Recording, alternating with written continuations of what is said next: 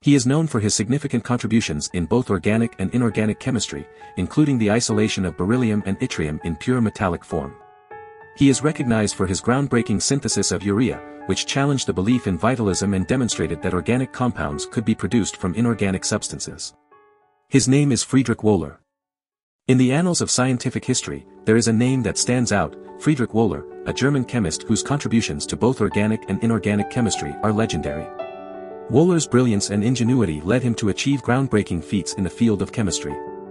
He was the first to isolate the chemical elements beryllium and yttrium in pure metallic form, a remarkable feat that expanded our understanding of the periodic table.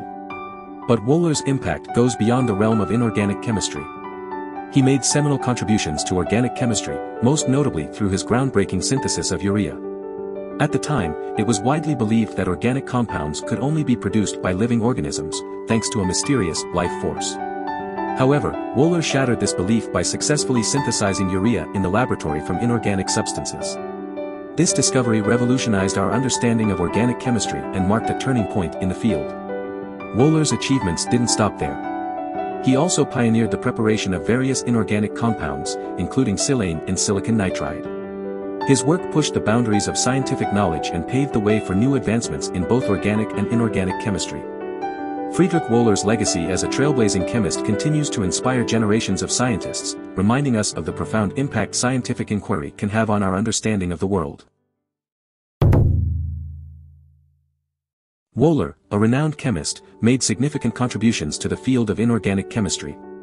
His groundbreaking work involved the isolation and purification of several chemical elements.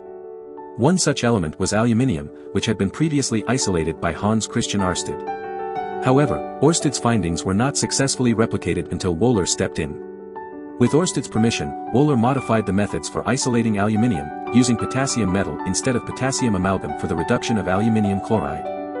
This improved method allowed Wöhler to isolate pure aluminium powder in 1827, which he later demonstrated could be converted into solid balls of pure metallic aluminium. As a result, Wöhler is credited with the first isolation of aluminium metal in its pure form. In addition to aluminium, Wöhler also made significant discoveries in the isolation of other elements. In 1828, he became the first to isolate beryllium and yttrium in their pure metallic forms by heating their anhydrous chlorides with potassium metal. These achievements further solidified Wöhler's reputation as a pioneer in the field. Wöhler's collaboration with French chemist Saint-Clair Deville led to the isolation of the element boron and silicon in crystalline forms.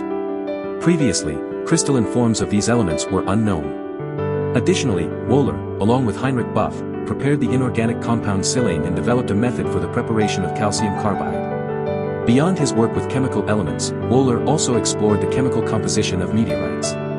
He discovered that some meteoric stones contain organic matter, shedding light on the origins and composition of these celestial objects. Wöhler's extensive research on meteorites earned him recognition as a leading authority in the field. Wöhler's contributions to inorganic chemistry revolutionized our understanding of chemical elements and their properties. His pioneering work in isolating and purifying elements like aluminium, beryllium, yttrium, boron, and silicon laid the foundation for further advancements in the field. His research on meteorites also expanded our knowledge of extraterrestrial matter. Friedrich Wöhler's legacy lives on as one of the greatest scientists in the field of inorganic chemistry. Do you want to explore more scientists? Who do you want to see featured next? Subscribe and leave a comment below to let me know. I'll see you in the next video.